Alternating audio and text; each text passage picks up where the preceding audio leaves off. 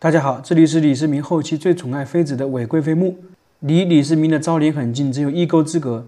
这座坟墓的等级非常高，也出土了很多国宝级的文物，我们去看一看。一般在唐朝的陵墓里面，很多这种壁龛有天井，还有过洞，这壁龛里面出土了很多文物，像陶俑这一类。今天我们说的就是一个非常独特的，应该说独一无二的双头镇墓兽。按照资料记载，听说韦贵妃当年长得也很高大，差不多2米，这个不知道真假，但是它这么独特，所以它陪葬品应该也很独特。这个是镇墓兽，而且是双头的，大家有没有见过？我们平时看陵墓的镇墓兽都是一个头，它这里2个头，很别致，很独特吧？我们来解释一下。镇墓兽在古代是一种冥器，普遍存在于墓中，就是为了保护墓主人的魂魄，另外呢，也是辟邪使用的，防止灵魂被破坏。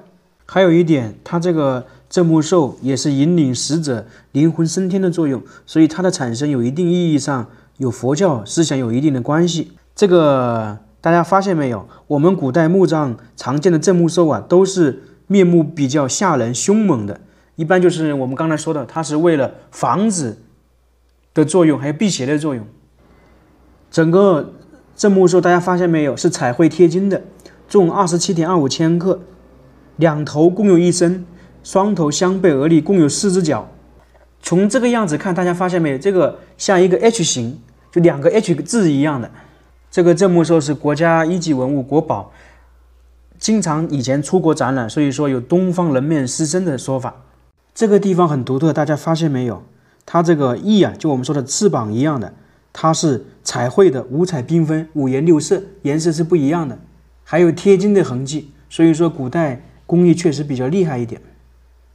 它这个4角是放在黑色的踏板上面，通体是彩绘的，这个角啊也是一样的，颜色多变。镇墓兽按照考古的发现，最早的时候是战国时期的墓葬，流行于魏晋至隋唐时期，5代呢后面慢慢就没有了。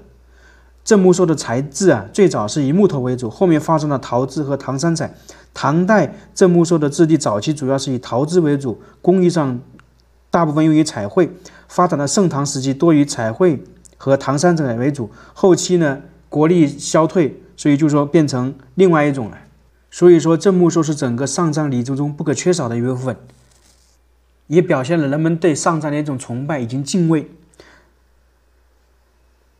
它这个韦贵妃这个双墓兽是国之瑰宝啊，当之无愧。因为在镇墓兽在唐代发现特别多，像唐三彩这一类很多，所以说这个对研究唐朝以及唐朝之前的镇墓兽以及墓葬有很高的研究价值。